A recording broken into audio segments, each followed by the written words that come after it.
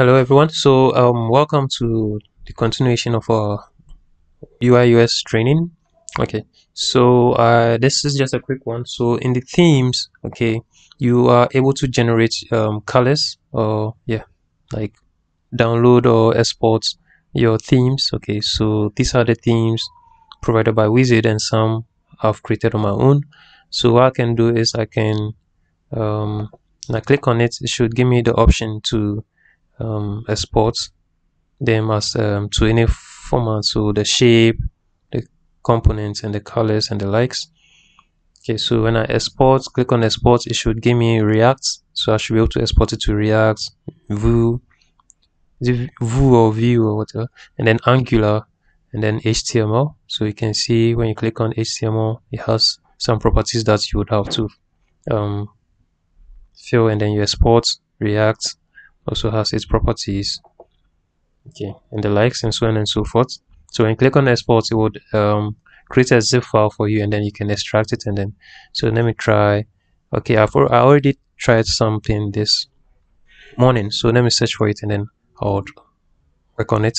Let me just export this. So let's wait for it to do the export, and then I would extract it. So download. Okay, so now that is downloaded, I'm going to extract it. Okay, so there's the extracted file. When I click on my index, it should be able to take me, and then this are what I have. Okay.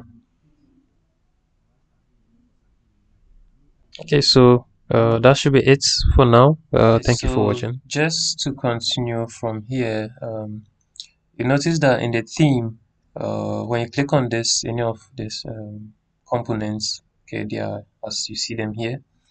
You can change them as desired, and then it changes. So your text, let's change the text color, let's say green.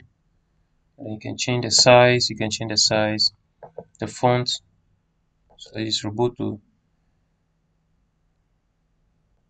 And let's say your buttons too, you can also still work on it. So radius, you can increase the radius, decrease it, and what's that's the value you would want.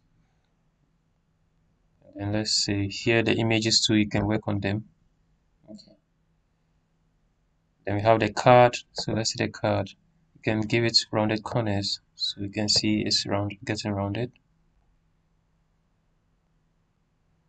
You can add shadow, and the form components too. So with your slider too, you can do same.